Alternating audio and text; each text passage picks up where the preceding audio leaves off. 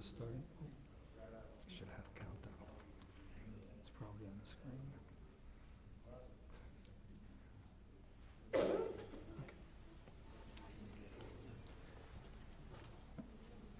All right, good morning. Good morning. Everybody doing well? Yes. Go ahead and have a seat. We'll get started. So I wanted to start this morning, and I'll give you a little experience of my own. I went online to look up why do we call this the triumphal entry. Does anybody know the answer to that? Because I didn't see anything that explained that. They call it the triumphal entry. We know we call it Palm Sunday, but it's the triumphal entry of Christ. And I didn't really see anywhere where it says that, so I thought I'd come up with my own. And you probably heard me say this before, but what is triumphal about Christ getting to what we read in Zechariah 9:9 about riding on the colt, the foal of an ass, and so on, and riding into Jerusalem? What is triumphant about that? Because we know in a very short time, wickedness is going to have its work. Amen. So, how many of you remember Luke chapter 4, the temptation in the wilderness? And for anybody out there listening this morning, good morning, and I'm glad you're here listening, and I hope you'll pay close attention, especially to this first part, because Jesus had a purpose in his life. There was a purpose he came. Amen. God sent him to redeem us from our sin. Amen. The Bible tells us that God was in Christ to reconcile us to himself. Amen? Amen. That's scripture. Amen. So in the wilderness, the devil came to Jesus to tempt him. Jesus had been fasting for 40 days, and the devil came to tempt him. And one of those temptations was, if thou be the Son of God, throw yourself down. That's suicidal. Amen. And the angels will catch you. Now I want you to get very clearly, this was not a thought that Jesus had. This was the words of the devil coming to Jesus to throw himself down. And had Jesus obeyed what was said and said, well, of course the angels will catch me up, he would have died there in the wilderness in the rocks. He'd have never made it to the cross. Does that make sense? Amen. Later we'll read where they try to stone him, but yet he gets past that. Later, a place we go to, Nazareth, all the time when we're on our Israel Holy Land trip, and we look out over this huge mountain, and this is where the Pharisees took Jesus after he read the scripture in Luke chapter 4 and said, this day is the scripture fulfilled in your ears. And they wanted to throw him over the cliff. So what's triumphal about Christ riding into Jerusalem, getting ready to face the cross? The fact that the devil didn't take him out early. And I want you to know, if you believe anything about your own life and that God has something planned for you, you're here for a reason, to work a work or to do something in some life or some situation in the world, then don't listen to the words of the devil to throw yourself down, to take your own life. Amen. To say, well, God will take care of me, because once you jump off that cliff, there's another law that's in action, and that's called the law of gravity. The Bible says that Jesus said, thou shalt not tempt the Lord thy God. So I'm not going to do anything foolish and say, well, sure, angels will catch me. But if somebody would happen to grab me and throw me over that cliff, it's very possible angels would catch me. But then again, if that's not the case, I hit the bottom, I go home to be with the Lord. And yes, Jesus may have gone back to be with the Lord, but our salvation wouldn't have been in place. Amen. Amen? So why we call it the triumphal entry is because he made it to that point fulfilling Zechariah 9:9. I guess we could go back there real quick and see what that says. The Lord had said in the prophetic word, rejoice greatly, Zechariah 9:9. O daughter of Zion, shout, O daughter of Jerusalem, behold, thy king cometh unto thee. He is just and having salvation. What was his name? Yeshua, salvation. Lowly and riding upon an ass, and upon a colt, the foal of an ass. Now listen, we have a lot of people looking for a Messiah to come. I doubt we'll see any of those people riding on a donkey. When the Antichrist reveals himself, I doubt that we're going to see him riding on a donkey, because that's a humility. And he's going to want to be exalted, because the nature of the devil is in him. And so he will rise up in a sense. But Jesus, because God was in Christ, humbled himself. Remember, he made himself of no reputation so that he could redeem us. He took on flesh and blood, died on a cross, a tree, which the Bible says is a curse to any man. And yet he did it for our salvation. Amen? Amen. So Zechariah 9:9 is going to be fulfilled. So, some will say, I don't understand why he had to die. And many of you out there may be listening. Most of us in the church understand what the Bible says in the books of Leviticus and Numbers and so on, and what was required to take care of sin. There was always a sacrifice required. Some of the Jewish folks will say, well, that was if there was a sin of ignorance. You did something ignorantly, you offered a sacrifice. Some of them will say, well, listen, Nineveh repented of their sin and there was no sacrifice offered. But that didn't cover them completely, because the Bible tells us down the road, sin came back to Nineveh. And so the whole thing was just for a time frame. Sin was covered by a sacrifice. One point we read about a scapegoat, where the priest would lay his hand on the head of the goat and send it out into the woods to take away the sins of the people. The high priest went in once a year to offer on behalf of the sins of the nation, of the people. And so we see that all through the scripture. But you may say, well, why did Jesus have to die? And I want you to understand, even the devils didn't understand that. You see, the devil originally was in the kingdom, and so were all of those, what we call demons. At one point, they were angels in the kingdom of God until there was an uprising, and the devil was filled with pride.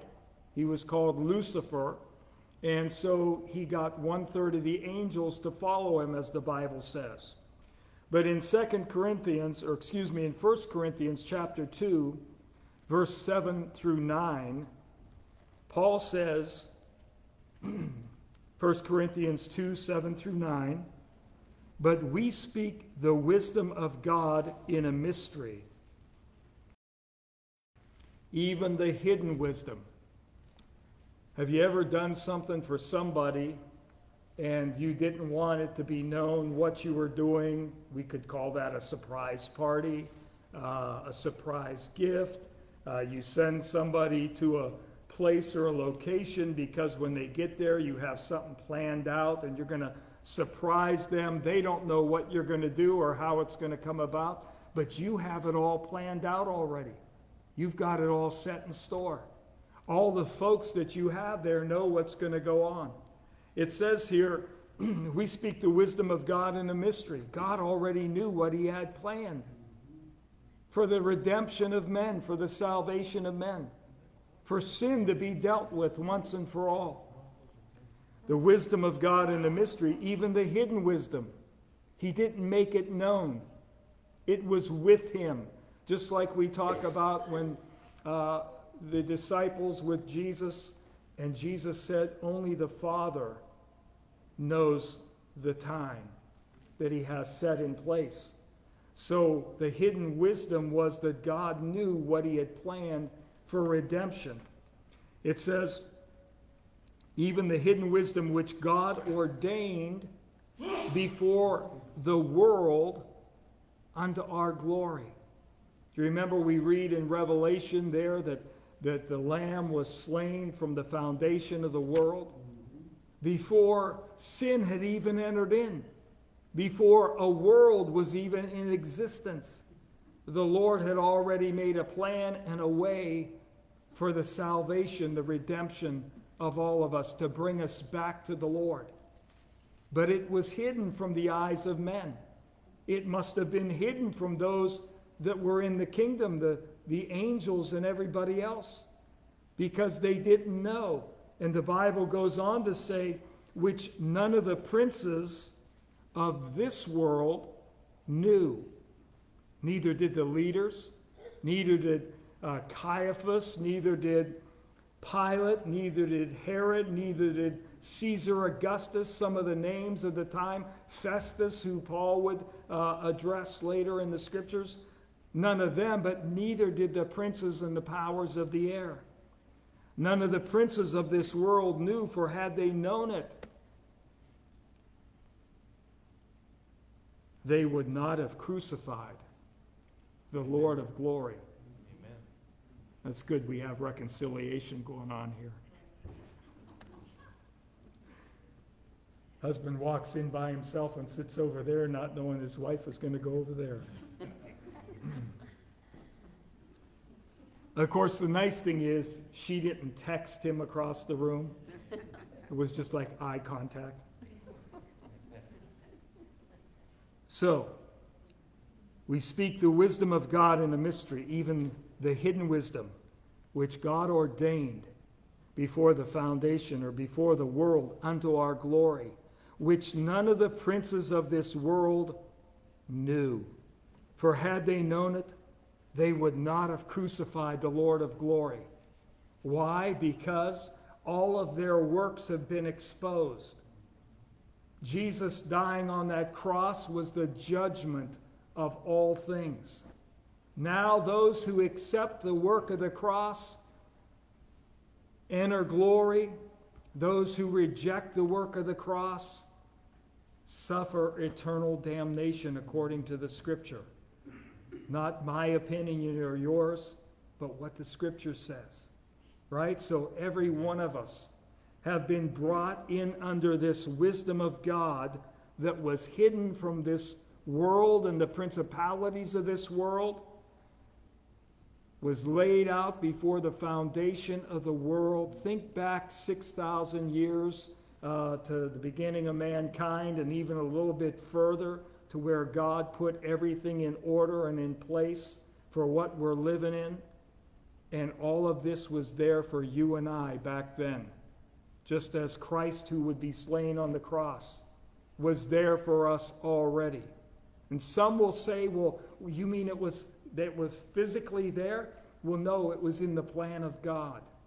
It was ordained. It was ready. It was being prepared. It was going to come to pass because God was going to have a Savior for the world, for all of us to come to. So as I said in the beginning, anybody who begins to lose hope, listen, there's a lot of it out in the world. I told you we were talking to some of these folks about helping some of the Ukrainians and then the Messianic Ukrainians and so on. And a lady sent me a message, and she just said, it is so chaotic right now. If you can just email back and forth, it'll be the best thing for me, because they're dealing with so many things, with so many people, with so many needs, and these things are happening all over the place. There's calamities in our world. There's uprisings in every area of the world. And so in all of this, we could lose hope. And especially those who are out there listening, that if you don't know the Lord Jesus, you don't have any hope, because he is the hope of the world. He's the light of the world. He's the salvation of the world. He's the only way out of all these calamities and all the destruction. He's the only way to make it into the kingdom. And so it says here from the beginning and the foundation of the world, He made a way for us. And all you have to do is come to that way. Don't give up. Don't listen to what you think or the thoughts of your own head, which were really the words of the devil. Throw yourself down, pull the trigger, drive off the roadway, jump over the bridge, whatever the case may be. How many different things, snort some of this, sit in the car with the car running and the pipe, exhaust pipe into the door or the window, whatever. These are not your thoughts. These are thoughts of the enemy, the wicked one who wants to kill you and would like to kill all of us. Amen. How can I say that? Because of my own experience of wanting to drive off the road when I was unsaved and drinking and partying and everything else, and thought my life had no bearings whatsoever. And here I am 50 years later saying, thank God for Jesus. Amen. Amen? Thank God for the plan of salvation, and thank God that even though in my messed up mindset at the time, somehow I yielded. That I still wonder what I did or why, but now I'm so glad I did. Amen. Wouldn't that be wonderful? One day you just threw some money down on your stock that you never heard of, and somebody said, I don't think it's a good idea, and somebody else said, I'm scared of that, and somebody else said, why, if you buy that stock, you're in a cult. And yet you bought that stock not knowing squat about stock, and all of a sudden it's worth millions of dollars. Wouldn't you say, boy, I'm so glad I hit my head on that door before I went and put that money, because I was like incoherent when I put that money down on that stock. And that's nothing compared to what we're talking about with eternal life, Amen. with knowing the Lord, with seeing the kingdom, with going to be with the Lord forevermore in all of this. Amen? Amen. So are you glad He made it to the end of the road? Are you glad there was a triumphal entry? He bypassed all those things, overcame all those things. Listen, you've bypassed a lot of things. You've overcome a lot of things. Jesus said in the world you're going to have tribulation in John, but He said, be of good cheer, because I've overcome the world. And that's our future in every one of our lives if we just stay in Jesus. Amen. Stay in this gospel. Don't listen to the words of the enemy. Don't shortcut or shortchange what God is trying to do in our lives. It's all for our good in the end. You know, when we had to try out for football, or you had to, go do sprints for the athletic, the track and field and all the other stuff, or when you went to the Marines, man, it was rough. But in the end, you knew how to defend yourself. Amen. In the end, you knew how to sit in a stationary place, laying in water with your face almost down in the water and not move a muscle, because it meant your life. And now you can do a lot of those things almost simply because you're so well trained. And you and I are supposed to be all the time perfecting ourselves, studying to show ourselves approved, being trained and processed in all of this, so that we can endure all these things and the tribulations, because we can have good cheer. As He overcame the world, you and I will overcome the world. Amen. I know that was mentioned at the Bible study, now that I'm thinking about it. Down at Scope, if anybody, start inviting people to some of these things, and, go down and say, hey, you guys, whatever, or go down to the lunch thing with them and spend some time down there, whatever it takes, because we're seeing so many things happen out here. People need to know the Lord is here for them. Amen. And He's the only way out. Their religions aren't going to get them out of this. Their religions aren't going to save them in the end. Christ is the only mediator, the only Savior. Amen? Amen. Remember, I quoted it basically, but Revelation 13:8 was about how the Lamb was slain from the foundation of the world. Hey, I want to remind you too that in all this, and everybody, there's a lot of people that somehow we're trying to make this so easy to understand for everybody that we say some of the most ridiculous things. I heard Jesus was a failure.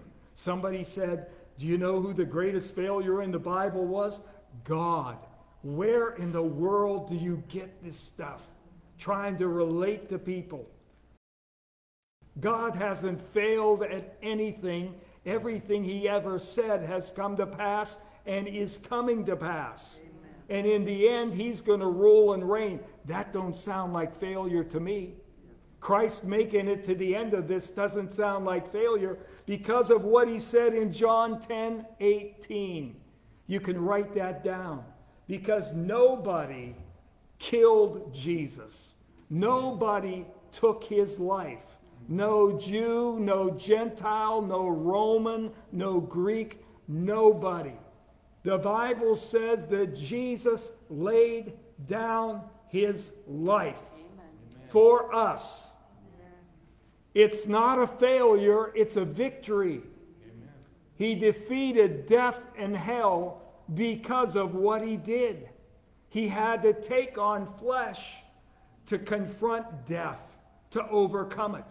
You see, you can't overcome anything in your life unless you confront it. You should write that down. Amen.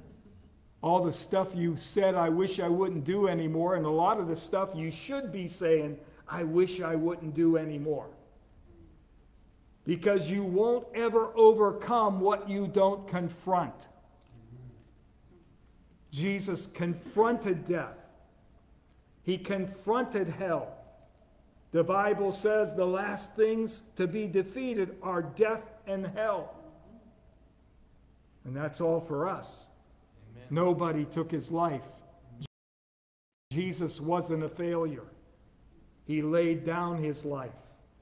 Like somebody who's being held hostage. We could talk about the guys in the crib and the guys on the street and the gang and everybody else. Listen, if somebody said, listen, you deserve punished, you deserve suffering, maybe in the group where you're at, you deserve to die for what you did, and somebody else stepped in there and said, I'll die for him, hopefully you would realize that I'm very blessed.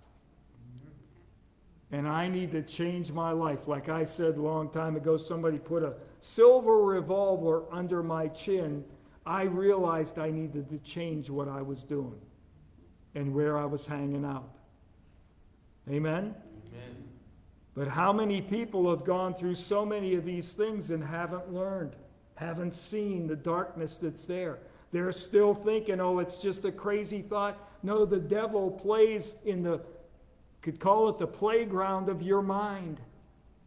Because you don't know how to fight those thoughts and battle them and war against them, and you don't even know it's an enemy, so why would you do that anyway? But we who've been trained by the Lord, and as the Bible says in Ephesians 6:10, be strong in the Lord and in the power of his might. It's here on the wall. Do we think about that? A thought comes to do evil. A thought comes to harm yourself or whatever. You don't have any power to overcome it. You say, I've got all this, I've got all that. You don't have nothing. You submit to it all. And here we are, the little goody two-shoes, who have the very same wicked, evil thoughts, and we never pull the trigger. Have the same thoughts, we never cut our throat or our wrists. We have the same thoughts, but we never allow those things to bring us down because of Christ and the hope that dwells within us. You know, we talked a little bit here about chapter 19 in Luke, about the talents and so on. You may say today, well, what talents do I have? Are you familiar with, I don't know if this is a scripture or not, it says something about this treasure in earthen vessels. Are you an earthen vessel? Amen. I can't hear you. Yes. Are you in Christ? Yes. then how could anyone say, I have no talents that the Lord gave me?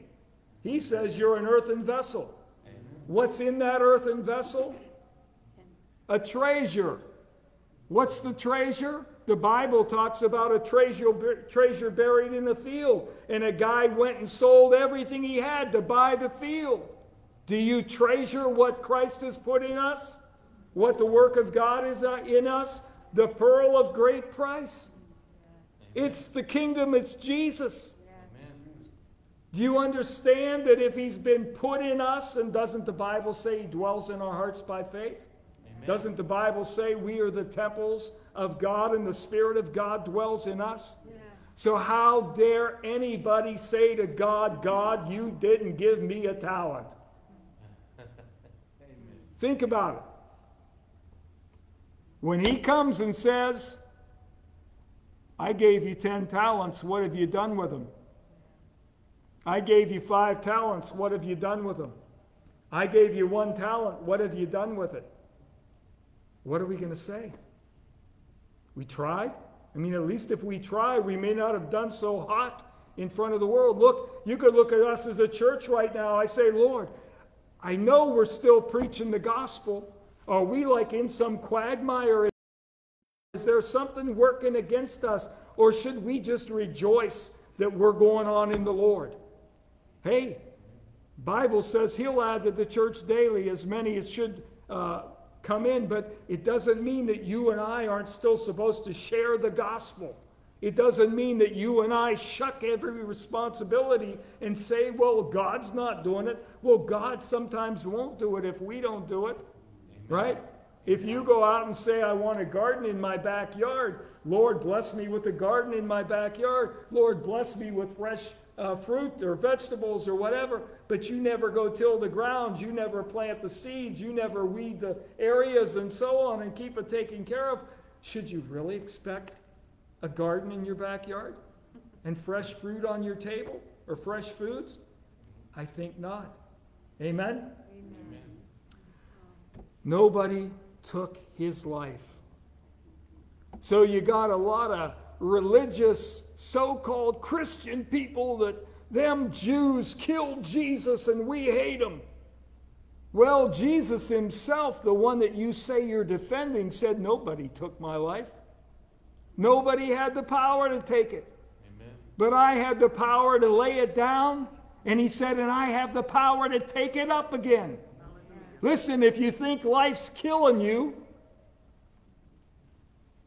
I'd say do what Jesus did.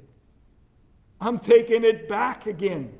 The life that Lord put in me. Now, he could have taken back another life, and you and I could take back our old life.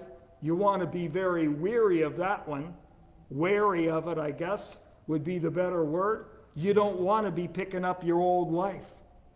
But many times we lay down our lives in the sense of somebody's trashing us or somebody, like I talked about, I think, Wednesday night, mocking, ridiculing, whatever. And we can humbly submit to that because we value their soul more than the old man that we would have to defend. And if you're still defending your old man, I wouldn't be looking for saving grace. Because you're not dead to yourself. Amen. And if you're not dead to yourself, then Christ is not alive in you. You hear me? Yeah. Amen. It's a lesson for the whole church. You know, we got that meeting tonight, and I said yesterday they asked me to pray about Jesus cleansing the temple.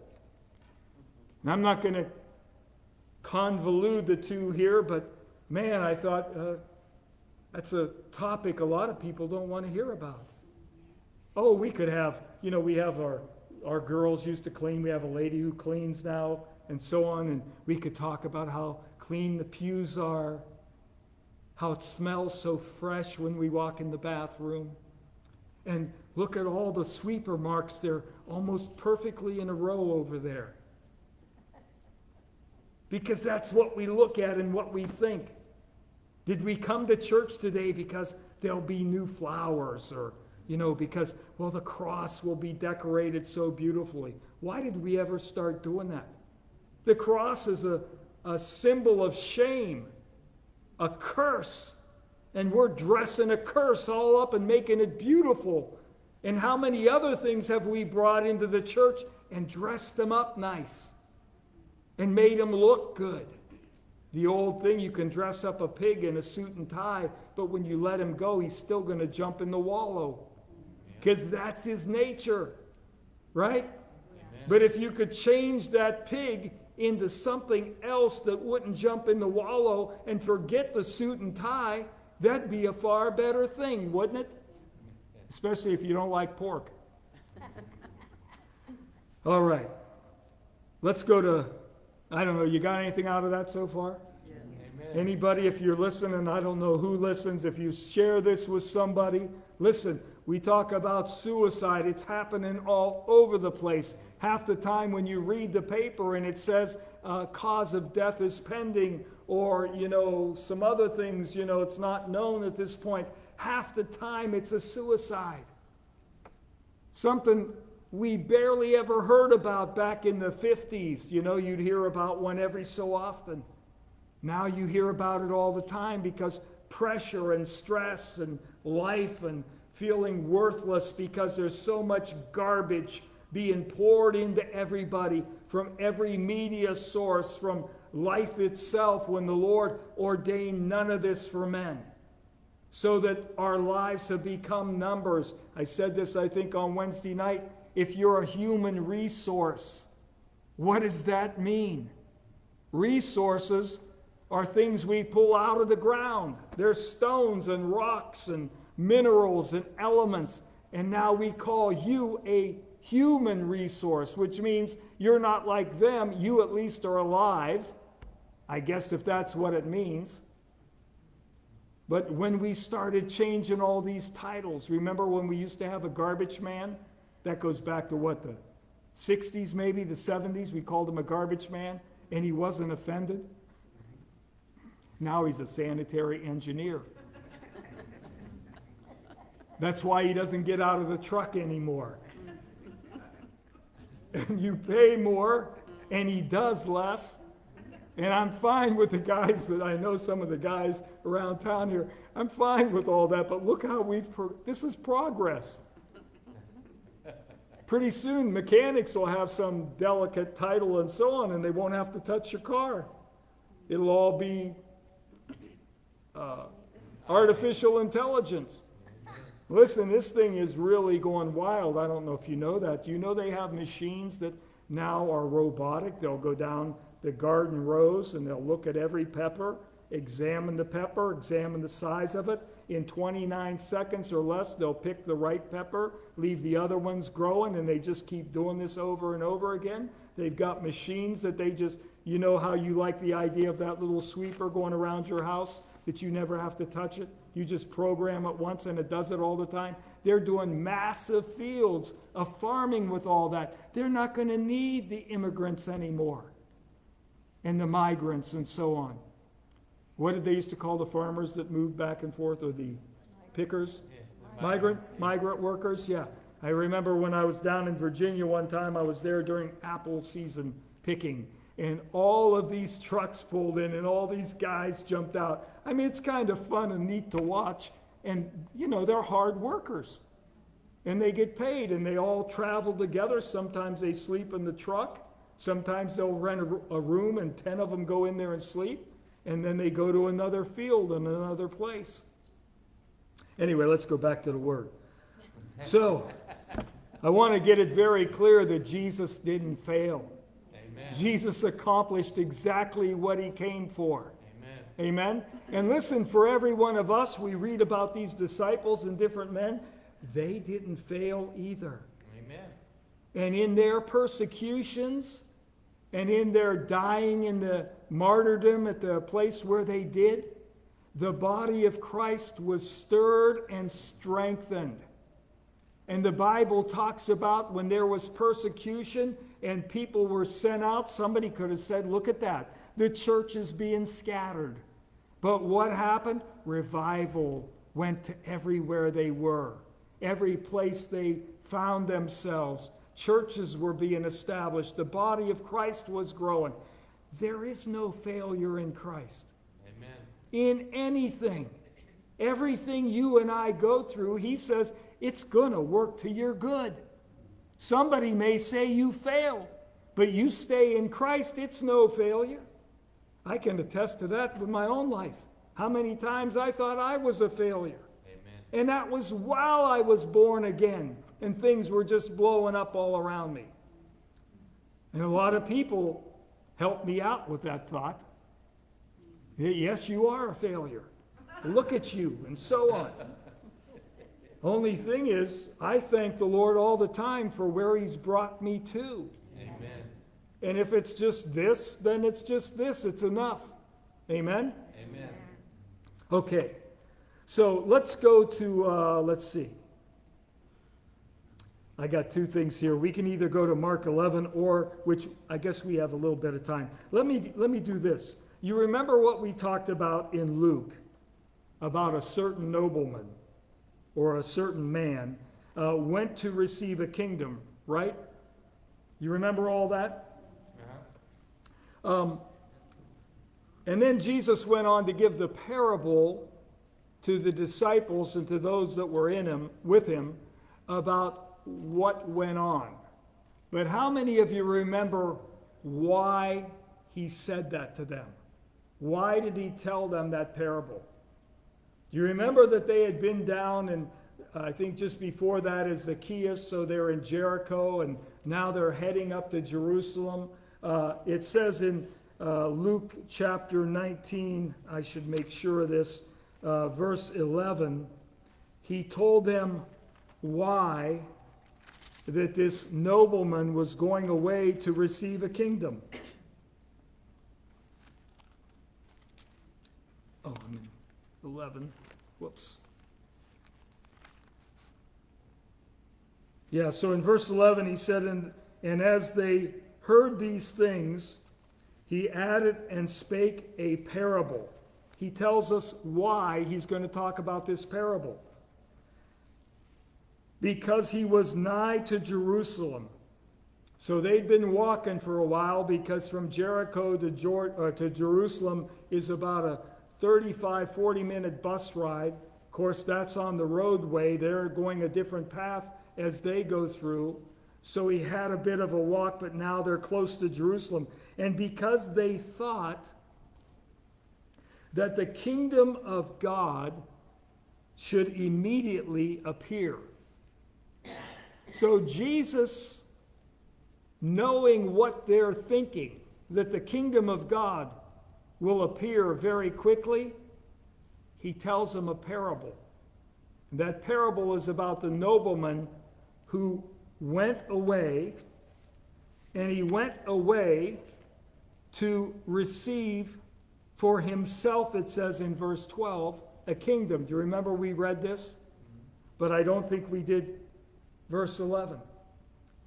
So here we are 2,000 years later, almost, and people are still of the mindset that we're going to receive a kingdom here immediately. How many of you know, we've talked about this in church, there were those people who, back in the late 70s, if I remember right, they were called Kingdom Now people. And they believed that they were setting up the kingdom here on earth. But if we look at the scripture rather clearly, we see that Jesus left the earth to go and receive a kingdom. Right? Is that what the scripture says? Amen. To receive for himself a kingdom and return.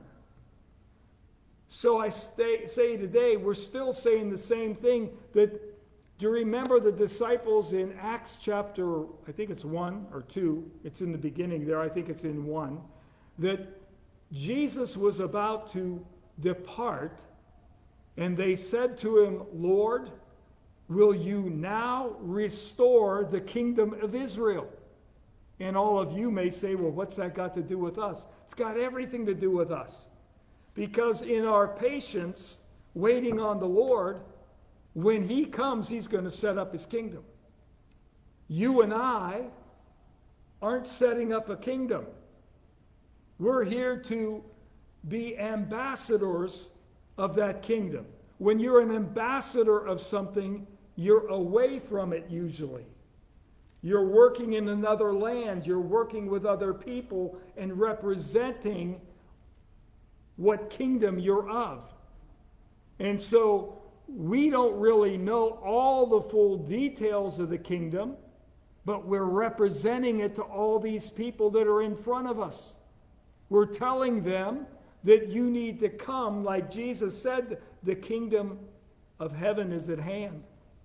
The kingdom is nigh unto thee. And so you need to get yourself ready, because when this king sets up his kingdom, the mighty warrior that he is, you either obey or you destroy. Now, everybody may say that's not fair, but listen, this king has waited and waited and waited.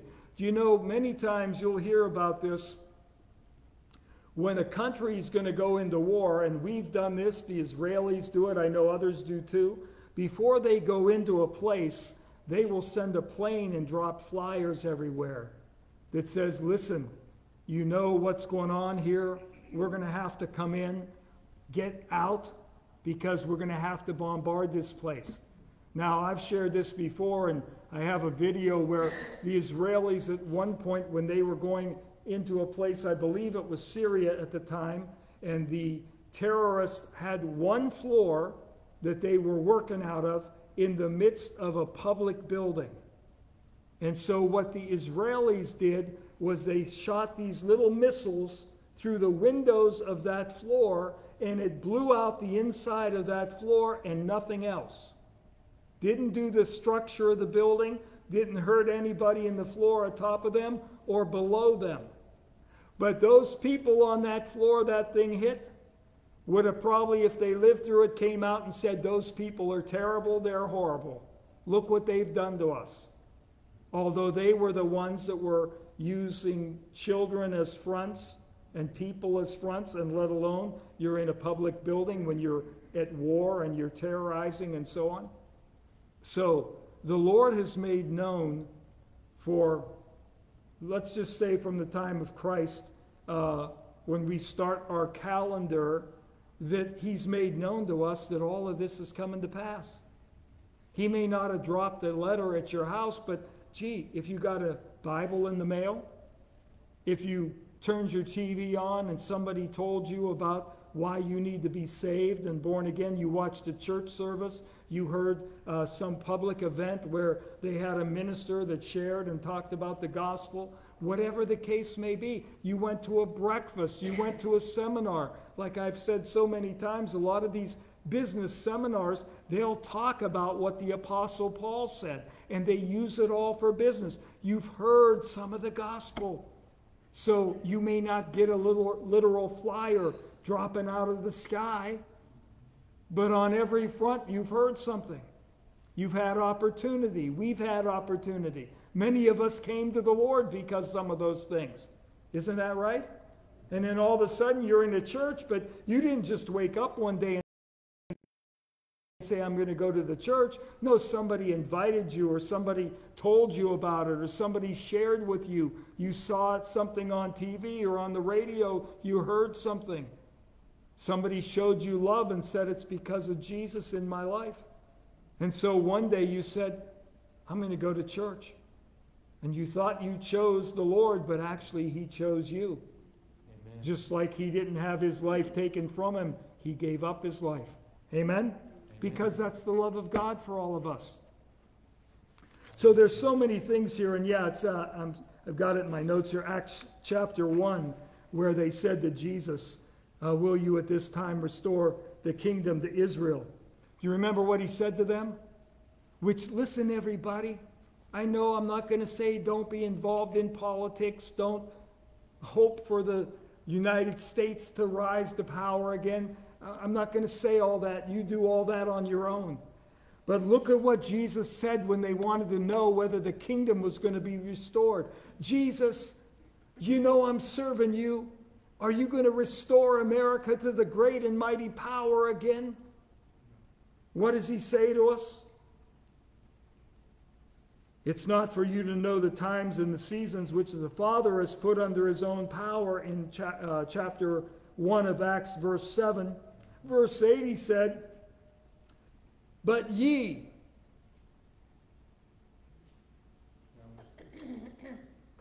verse 8, but ye shall receive power after that the Holy Ghost has come upon you. What's he saying to the disciples? Get your eyes off of what you see. Look up. Set your affections on the things above, because you are going to be endued with power. You shall receive power after that the Holy Ghost has come upon you. Why is Jesus going away? So that he can send the Holy Ghost. So that he can send power into all of us. That power to change. That power to be converted. That power to shed sin from our lives. Power to overcome the world. The power to grow and mature and be perfected. Be holy as he is holy. The power. He says, get your mind off of the kingdom in front of you. Everybody, are you listening? Outside here, are you listening? Get your eyes off of some of what these things are and always hoping for that to get better. Get your eyes geared on the fact that the power of God should be working in you and me. Amen. We're endued with power from on high, he said. Boring days, boring message. Oh, we're going to hear this again? When does it change us? When do we say, well, listen, what am I praying? What am I pushing into? What am I doing with those talents, with that treasure, with that pearl of great price, the kingdom of God? What I'm waiting for, what I'm proclaiming to others. What's it doing? How's it working? Am I shedding a lot of the things of my flesh, the old man, the old ways? Am I obeying what the gospel says and living these things out?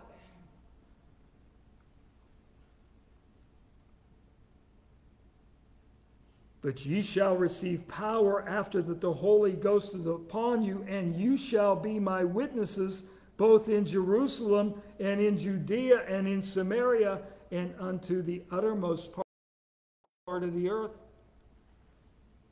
Hey, we like to say, I'd like to do what Jesus does.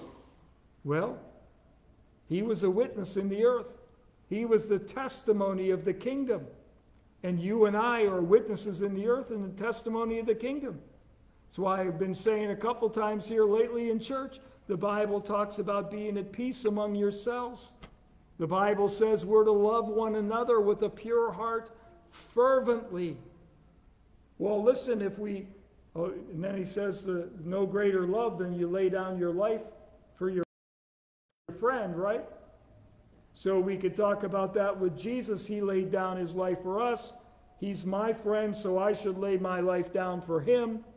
You and I hope, are friends. Amen. So we should be laying our lives down for one another in the sense of it's not all about me. Amen. It's not all about you. It's about the body of Christ and who he's brought us to be. A lot of this isn't even being talked about in the church anymore. It's all about ego and self and how beautiful you should be and wonderful things should be for you. Well, listen, we read about all these sacrifices in the Old Testament. What are you sacrificing unto the Lord?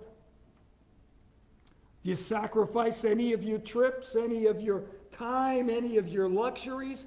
Do you sacrifice any of the things you just want to do and made that your goal? What happened to all that?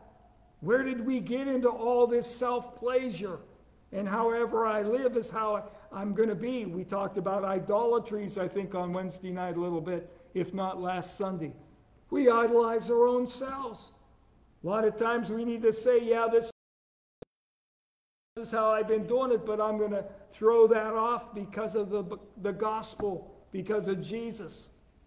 How many of you lately have just said, you know what, I'm just going to go bless somebody financially as under the Lord, not just this thing out here, pay it forward, that all the world's doing, but blessing as under the Lord, and say, I'm going to help somebody that's in a need. Remember when he talked about what a true fast was back there in Isaiah 58? Helping the poor, feeding the hungry, meeting the needs, all these things.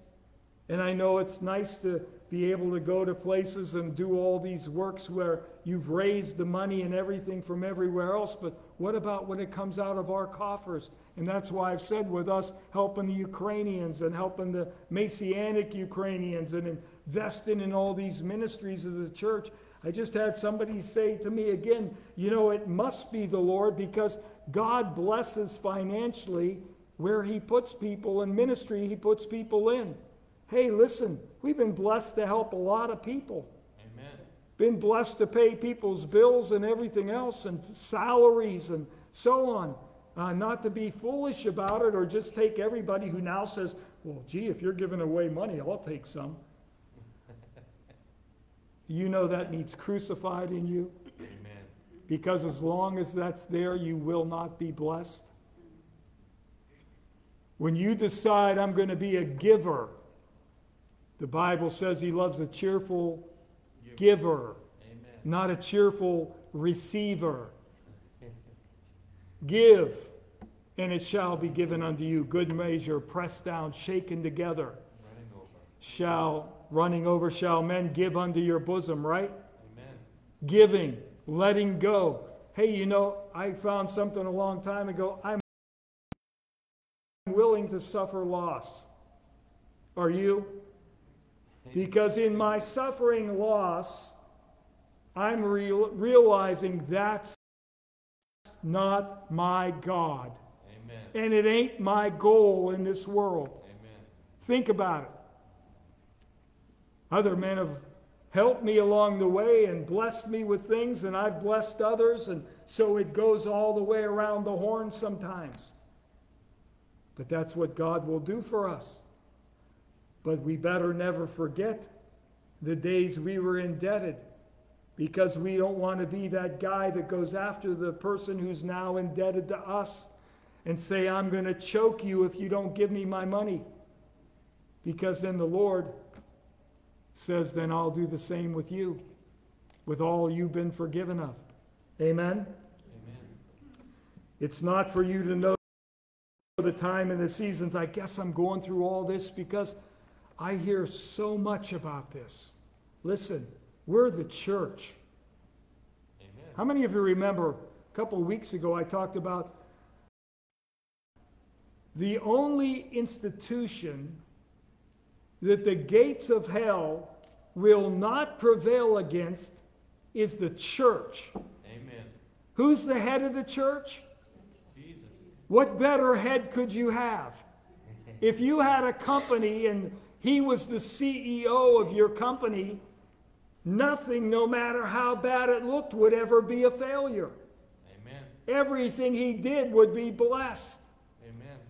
He's the head of us. We're the body of Christ, the church. He says there's going to be glory in the church by Jesus. That means because of Jesus. Amen. You stay in the church, the true body of Christ. Without all this stuff, I can't go here, and I won't submit to that, and I'm about the kingdom. Listen, the church is the ones ushering in the kingdom, preaching the kingdom, teaching the kingdom. The kingdom is what Christ is going to bring. Because, do you remember Luke 24:21? It's on the road to Emmaus. Jesus, this is after his resurrection. He's walking with these two disciples. He said to them, what are these things that you talk about amongst yourself? And why are you so sad? Why are you so down in the dumps? America is falling. Jesus, haven't you heard? America's falling. Socialism's overtaken us. Inflation and so on. Weren't you there? Aren't you here in America somewhere? Don't you know what's happening? Listen, everybody, I'm going to keep saying this. If America falls, your king hasn't fallen. Amen. Your Lord hasn't fallen. He hasn't failed. He's not asleep. He hasn't left us or forsaken us. Amen. These nations, he said, are as a drop in the bucket to him. You and I are more precious. Your soul, each individual, every one of you and me, is more important to the Lord than America is. Amen. Than the European nations are when they mound up together again. Rome in all of its power isn't as important to God as you are, as I am. Amen. Think about that. And how many people are really clinging to Christ? How many people are realizing the church is where we should have all been running? Not just when the towers fell or when the war happened in Iraq or, when they take away our dollars or any of that kind of stuff. No, we should be running to the church all the time. But then, like I said, I got to pray about something tonight at this meeting. Listen, have we cleansed the church? Is the church clean enough that Christ will even come in? You're the temple. Forget the building part. Are you into idolatries? Am I into idolatries? Is there dirty stuff in my temple and yours? Things that have been hidden in years. We put it in the closet one day and then the people came back and they went to hang their coat in there, so we shoved it under the bed. Now they're getting ready to pick up and put new mattresses in, so we pull it out of there and stuff it in the kitchen cabinet till somebody's hungry. We just keep moving it around. It's time, like a lot of us have realized, we have to throw some things out. Amen. You can have your house all cluttered up, but if your temple's cluttered up, there's a problem. Because you know what? If your temple's uncluttered, you're probably going to get your house uncluttered too. Amen? Because the Lord will work in all that. Luke 24:21, this is what they were so sad about. They were all bummed out about. Their nation wasn't coming to preeminence like they thought it was, the Jewish people, because that's not the way the Lord laid it out. But it is going to come to pass that they're going to rule in the earth when he sets up his kingdom. We trusted in Luke 24:21. That's what we set our heart on. You say, I trust in the Lord. That's what you set your heart on. Whatever the Lord deems necessary or wills, that's where we'll go. That's what trust is. These guys said, but we trusted that it had been he, which is Jesus that they're talking to, which should have redeemed Israel. Remember back there, 7 days or 8 days after his birth, they took him to the temple. Mary brought Jesus in her arms. There was a man there named Simeon who said, I've beheld the salvation of God, the Redeemer of God. Not that the nation as a political power, but the people would be redeemed. And you and I are redeemed by the blood of the Lamb. I am. We've been redeemed by the Lord. Yes. What he came to do is being accomplished in every one of us. Yes. Millions and millions of people before us, and hopefully, Lord willing, if the time goes on, millions after us to be redeemed. He came to redeem Israel, but Israel that he's talking about is not just the national land. It's the people who will serve him, amen, both Jew and Gentile. The Israel of God, as the Bible says. We trusted that it had been he which should have redeemed Israel. Again, this is on the road to Emmaus. They don't know who they're talking to. They don't understand that he knows who he came to redeem. He didn't come to seek and save a nation and put it back together. He said, I came to seek and save that which was lost. I came to save sinners. Amen. Amen? Of which are you and I. And blessed to be in the Lord. Amen? Amen. Hallelujah. Amen. So let's go ahead and go to Mark chapter 11. We'll just spend a few minutes here. So when Jesus and they came nigh to Jerusalem in 11:1 unto Bethphage and Bethany at the Mount of Olives, the backside of the Mount of Olives facing the Dead Sea. We've been there many times on our travels to the Holy Land. At the Mount of Olives he sendeth forth two of his disciples, and saith unto them, Go your way into the village over against you, which is over there that you can see, and as soon as you enter into it, you shall find a colt tied. Zechariah 9:9 is going to be fulfilled. So he's telling them, he's got knowledge, he's got what we call in the scriptures in Corinthians, there it talks about a word of knowledge. He knows, he says, go over there, there'll be a colt tied. Go your way into the village over against you. As soon as you be entered into it, you shall find a colt whereon never man sat. And loose him and bring him. And if any man say unto you, Why do ye this? Say ye that the Lord hath need of him, and straightway he will send him hither. And so they obeyed. They went their way in verse 4, and found the colt tied by the door without, in a place where two ways met. And they loosed him. And look at what happens. Exactly what Jesus said. A certain of them that stood there said unto them, Why do ye loosing the colt?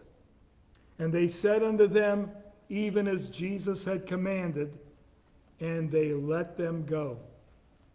So they were going to where he said to go. They saw what he said they would see. They met who he said they would meet. They answered the way he said to answer.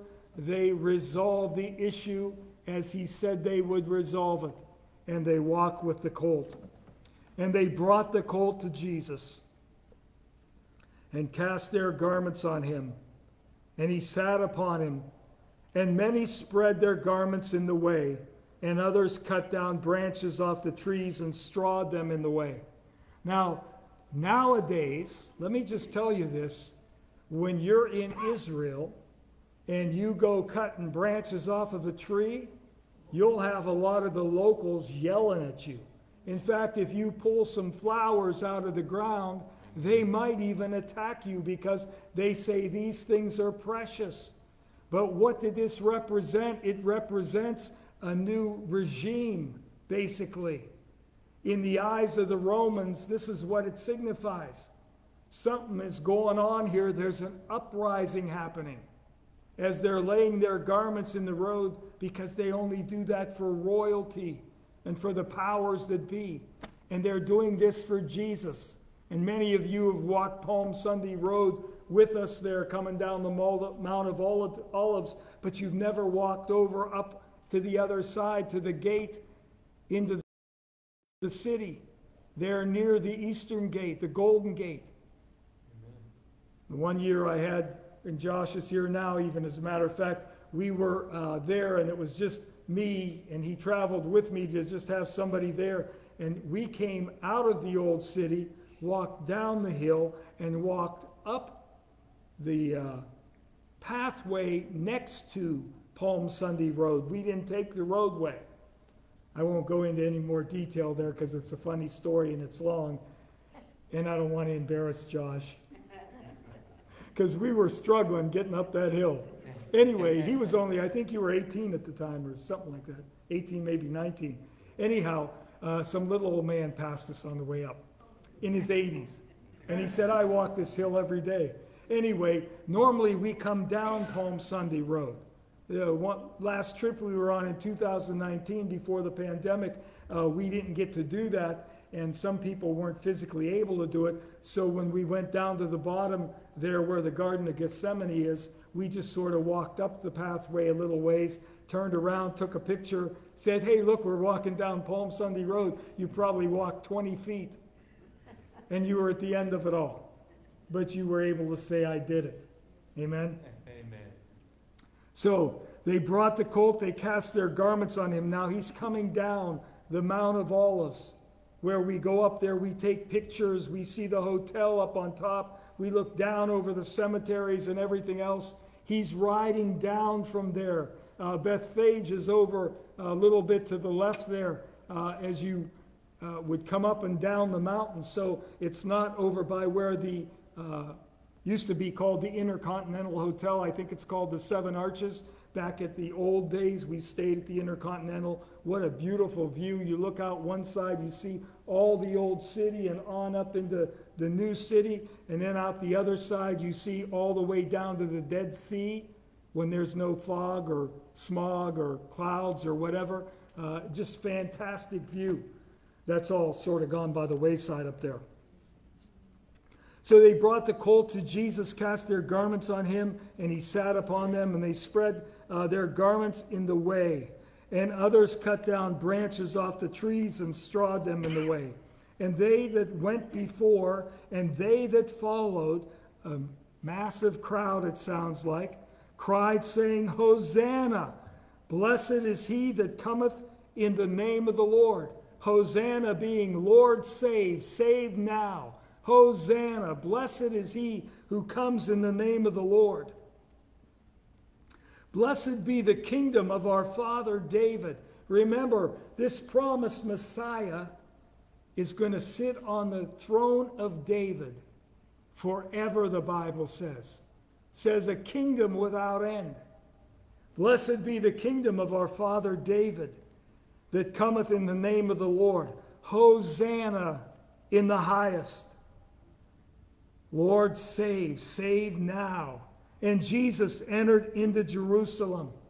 So the crowd's following him. They're cheering. They're shouting, Hosanna. They're happy. You know, they believe this is the overthrow of the Romans, and we're going to take back our kingdom, and all's going to go well, and we're going to live at peace, and oppression is going to be lifted from us. And you know, if you talk to people, that's exactly what they want now. These globalists will tell you the world and your life is not going back to what you knew it to be. Ain't gonna happen. It's gonna be different. Amen. But in Christ, it's still the same. Right? You still pray, you still read your Bible, you still worship, you still serve, you still walk. You're still blessed to the Lord. In Christ, it's still the same because they can't change what the Lord has done for us. Amen. They can't overpower the Christ that we serve.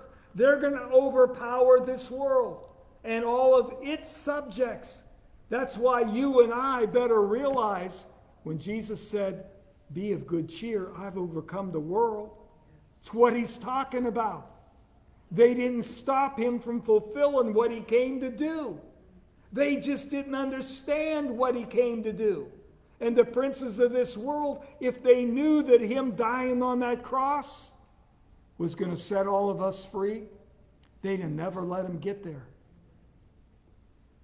If they'd have known that was going to keep you and me and multitudes along with us, and what he said in the scripture, when I'm lifted up, I'll draw all men nigh unto myself, signifying what manner of death he would die.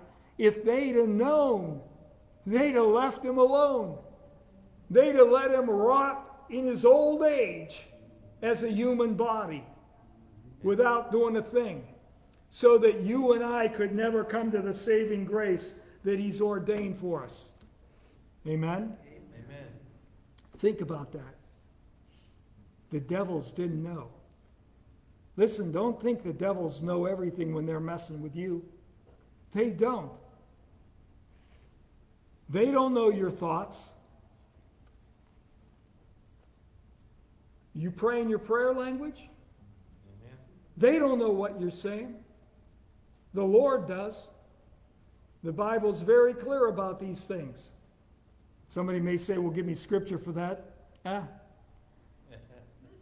So it talks about the mysteries that eye has not seen or ear heard, but the Spirit, when he talks about in Romans 8 that we pray the perfect will of God according to the perfect will of God for the saints, when we pray in the Spirit.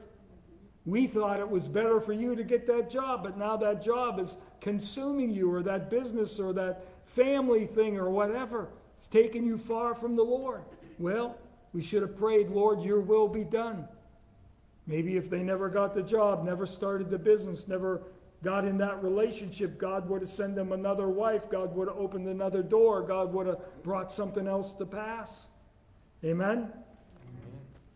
So they said, blessed be the kingdom of our father David that cometh in the name of the Lord. Hosanna in the highest.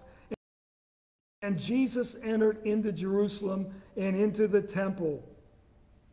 And when he looked round about upon all things, and now the eventide was come, he went out unto Bethany with the 12. And on the morrow, when they were come from Bethany, he was hungry. And seeing a fig tree afar off, having leaves, he came, if happily he might find anything thereon, looking for a fig, because he's hungry.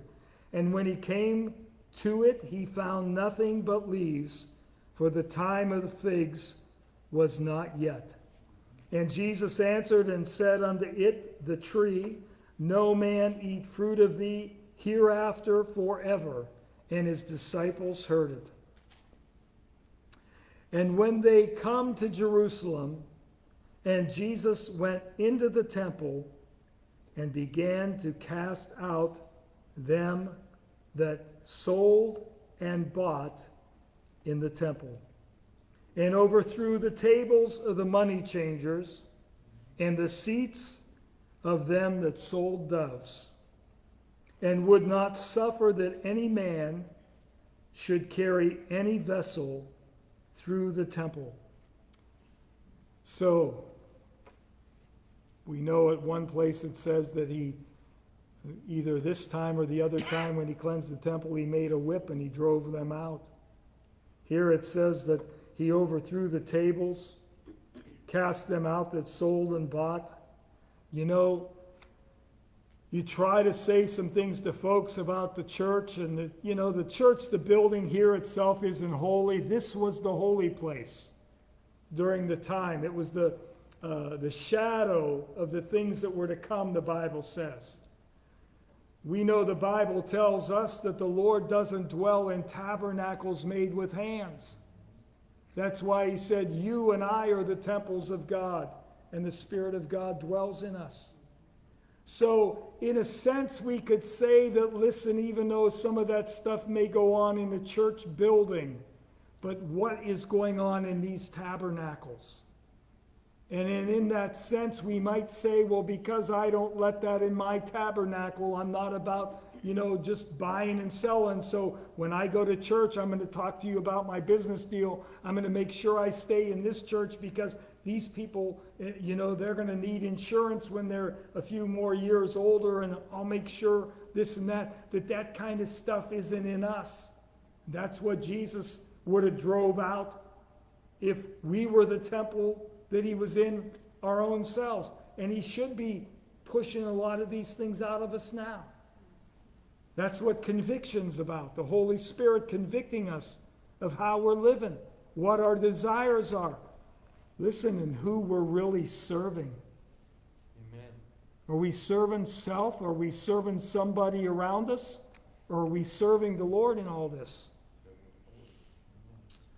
So he drove them out. He overthrew the tables of the money changers and the seats of them that sold the doves, and would not suffer that any man should carry any vessel through the temple. Now, I don't know if this is a Sabbath day, but the Bible says they're to bear no burden on the Sabbath, which means if you're in the service, I guess, of the things of the temple, that maybe you're not supposed to be carrying things around, is why he said that concerning the vessels.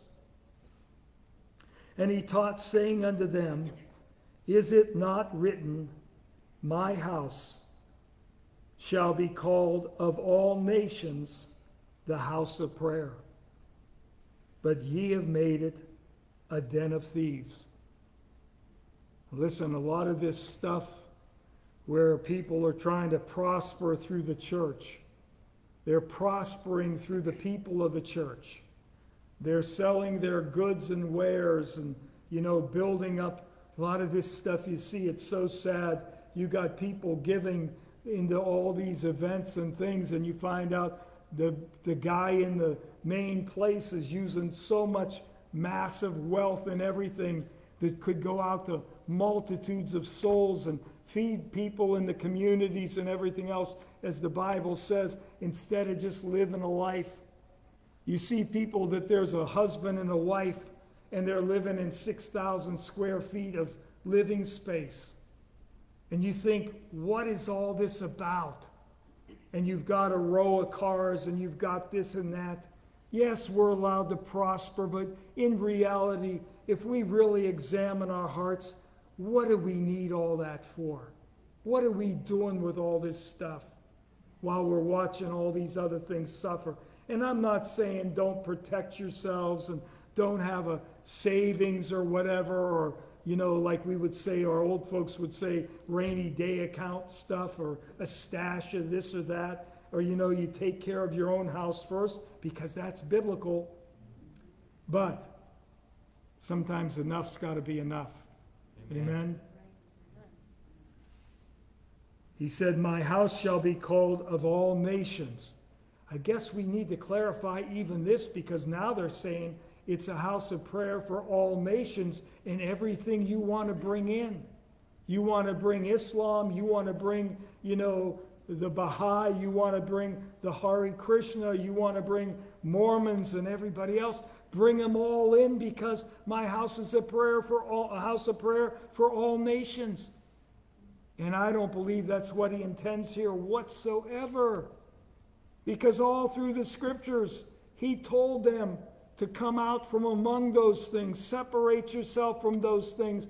Don't marry into those families, because they'll have you doing those things. He wouldn't in these late hours of the day say, oh, now it's all okay. Amen? Amen. My house shall be called of all nations the house of prayer. And you know what? Everybody out there listening, and maybe if it's you in here too, isn't it sad how hard it is to get you in church to pray? We're having a prayer meeting. Will you come? I can't do that. We know about churches, there's 500, 600, 700 people.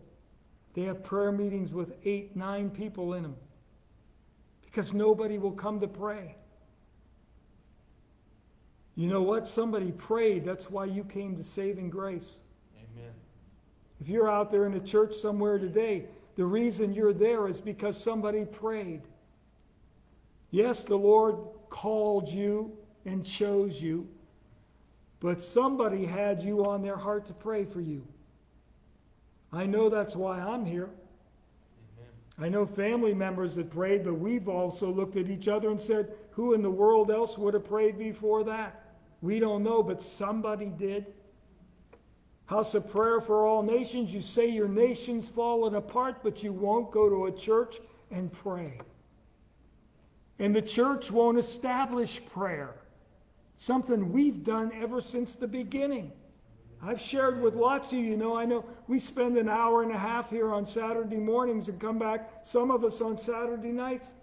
But when I came to the Lord, we spent 4 to 5 hours in the evening in prayer meetings, and still did a men's meeting or a Wednesday night meeting and a Sunday meeting and various things. And we still did our business and had our jobs and raised families and everything else, and built a building or whatever else you want to talk about. Yet people don't want to pray. It's like saying I want to have a retirement fund when I get older, but you don't want to work, you don't want to save, you don't want to invest, you don't want to touch any money, you're not going to have an investment account at the end, a retirement account. Think about it. And asking people to pray. I've said this so many times. Some of you have talked about it when you shared. We used to not let certain people come to the prayer meeting because we didn't think they were spiritual enough. And they would get mad. And now if we knock on the door, send a limo to pick them up, we can't get them to come. My, have things changed. Amen. What did Jesus do? He went away and prayed. What was he doing up there in the Mount of Transfiguration? He was praying. What did he do in Gethsemane? He went away. He chastised them. You couldn't pray with me for 1 hour, and he went away and prayed some more. Prayer is our link to all the blessings and the things and the future we have in Christ. Prayer is what's going to sustain us through all these things, because if we don't pray, we're not in before the Father being recharged. The Bible says times of refreshing come from the presence of the Lord. Amen. You're getting stressed out, you feel weary and wiped out, get in the presence of the Lord. That's prayer. That's worship. That's praise. How many of you had kids that never stopped asking you for something? You got tired of that, didn't you? Why can't you just sit down and say, Mom, I love you, without having your hand out on the other side waiting for me to give you something? Or, Dad, I really appreciate you. You ever want to hear those words? Some of you are still waiting. I know. I'm very thankful. My kids, most of them have said something to us over the years that sometimes it shocks me. But anyway, so my house shall be a house of prayer for all nations. Amen. Amen. So Jesus rode down the Mount of Olives. The people cheered. I know next week we'll talk about it's Passover. It's the time we celebrate the resurrection. That other thing is old ancient mysticism that goes way back before the time of Christ. And we're not celebrating an Easter bunny and rolling eggs and new life. We're celebrating the resurrection of the Lord and Savior, the Christ, the Messiah, the one who's coming again, the one who redeemed Israel according to what he said, the one who made a way for us into the kingdom. That's what we celebrate. So as you hear all these people, and I was going to bring a tape of it, but all these people cheering and yay Lord and go Jesus and we're going to be freed and Rome's going to fall and they're going to be driven out and we're going to take back the city and the nation and the temple and everything else, and they're going to be gone from here and we're going to be self-ruled, even though we remember when Jesus talked about being in bondage, we said, why, we've never been in bondage to any man. Well, you're in bondage to the Romans. We're going to be free from all of that, and all the world is going to bow down to us. And within a week, you're going to hear, crucify him, crucify him. As the hearts of people are revealed. Remember what Simeon said to Mary? He's for the fall and the rise of many in Israel, and that the intents of the heart will be made known. Hey, what happens when all you're doing is preaching and teaching the word and loving people and sharing and so on, and people get ugly and nasty with you? Their hearts are being revealed. They're not of that mindset. And so they're going to put people up there. They're going to pay them because the Pharisees were all upset. Other places it says they told them, hey, tell those people to stop shouting like that. and so on. And what did Jesus say? Hey, if they stop, the rocks are going to cry out. Ain't going to let no rock outshout me. Amen? The rocks will cry out. Somebody is going to praise God. Somebody is going to acknowledge the truth and know the truth. Yet, they'll put people up there and they're going to have them say, testify, get your story together. But they couldn't.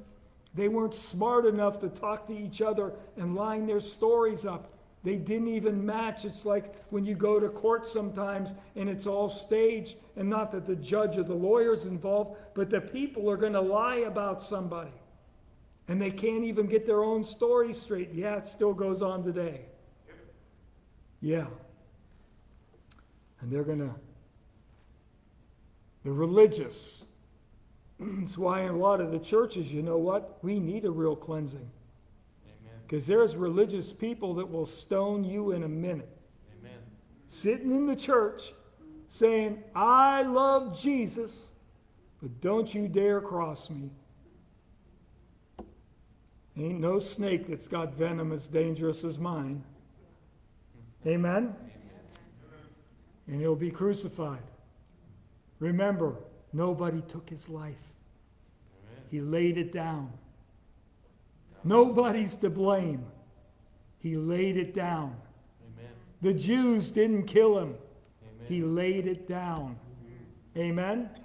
Amen. Well, Father, I thank you for this morning. I thank you for this word. And Lord, I just thank you that this word is life and power, you said. It is spirit. And so, Father, as that spirit is nurturing in every one of our spirit man, mingling with us in our spirit man to feed us and to build us up, we thank you that it's creating life in us. And Lord God, thank you that prayer is a vital part of us. We need more prayer. We need more fellowship in the saints. We need communal prayer where we come together as the saints and we worship. We lift up the name of the Lord. We praise your holy name. I just pray this morning, everybody listening in this morning, listen, if you've never met Jesus, it's not about going to church, just church. It's not about, getting out your Bible and knowing some passages or quoting things you see on the internet where somebody said some religious thing. It's not about that. It's about you having a personal relationship, what the Bible calls being born again in John 3:3, because Jesus said, except a man be born again, he cannot see the kingdom of God. You can't make it there. You can't see it. You can't experience it. And we're living it and walking in it because we've been born again. He said that we all must become as children and be converted and receive the kingdom as children. In other words, it's like saying to your mom or dad when you were little, Mom, how does the car start? And they say, you have to put the key in it and turn. And you say, oh, okay. And that's how we're to receive the teaching on the kingdom. Jesus said, I'm the way into the kingdom. You can't go in by any other way. We say, oh, okay, then that's what we'll do. And that's all we have to do. And begin to follow him. The Bible says that if we will give up our life, we'll find our life. If you've been experiencing a horrific life, all you got to do is let it go and take on the life that Christ will give you. If you've been living what you think is a decent life, but you know you're not fulfilled, it's still the same process. Tell him, Lord, I give you my life. He hears you. He's there where you are. I give you my life and I want the life you'll give me. He'll meet you there. And from this day forward, it can be a new day in your life. The Bible says we must repent of our sins to be forgiven. And again, that's why Jesus laid down his life, took on himself the punishment for all of our sins at the cross so that we could enter the kingdom of heaven. God bless and have a good day.